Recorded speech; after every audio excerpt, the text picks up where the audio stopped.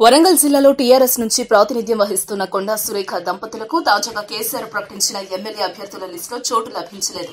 దీంతో చాలా రోజుల క్రితమే కొండా దంపతులు మీడియా ముందుకొచ్చి తమ ఆవేదన వ్యక్తం చేశారు. పార్టీ అభ్యర్థుల ఎంపికలో తమను పరిగణలోనికి తీసుకోకపోవడానికి కారణాలేంటని అధిష్టానాన్ని నిలదీశారు. అలాగే కేసీఆర్ మేనల్లుడు హరీష్ రావుపై విమర్శలు చేశారు. ఈ నేపథ్యంలో పార్టీలో కొంతమంది కొండా దంపతులపై ప్రతి విమర్శలు కూడా చేయడం జరిగింది. అయితే కొండా దంపతులు వినాయక చవితి వరకు వేచి చూసి తర్వాత తమ రాజకీయ నిర్ణయం తెలియజేస్తామని తమ మీడియాకు చెప్పడం జరిగింది. అయితే ఈ విషయంలో కేసీఆర్ కొండా దంపతులు ఫోన్ చేసి బుజ్జగించే ప్రయత్నం చేసినా ఫలితం లేదని తెలుస్తోంది. కొండా దంపతులకు టికెట్ కేటాయించకపోవడానికి గల కారణాలను కేసీఆర్ చెప్పకపోవడంతో మాజీ ఎమ్మెల్యే కొండా సురేఖ తీవ్ర అసంతృప్తికి గురైనట్లు రాజకీయ వర్గాల్లో వినిపిస్తున్న సమాచారం. ఈ నేపథ్యంలో తాజాగా ఆమె ఓ సంచలన నిర్ణయం తీసుకోవడానికి రెడీ అయినట్టు తెలుస్తోంది.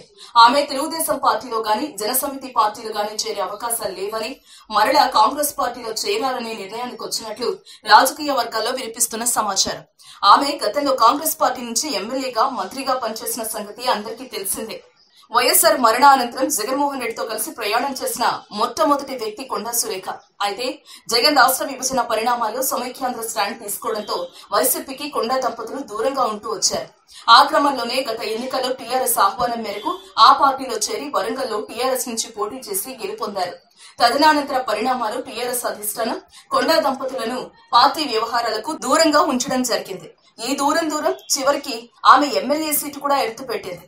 అయితే వరంగల్ తూర్పు నియోజకవర్గంలో సమీకరణాలు మాత్రం కొండా సురేఖ అనుకూలంగా ఉన్నాయి. అక్కడ ఆమె కుటుంబాన్ని ఓడించే శక్తి ఎవరికీ లేదు. ఈ నేపథ్యంలో ఆమె ఏ పార్టీ నుంచి పోటీ చేసినా గెలవడం మాత్రం పక్కా అనే సమాచారం వినిపిస్తోంది. ఈ నేపథ్యంలోనే మరణ రాజకీయ జీవితం ఇచ్చిన కాంగ్రెస్ గుడికి ఆమె చేరడానికి రంగం సిద్ధం చేసుకున్నట్లు వార్తలు వినిపిస్తున్నాయి. ఇప్పటికే కాంగ్రెస్ అధిష్టానం కూడా కొండా దంపతుల రాకను స్వాగతిస్తున్నట్లు సమాచారం.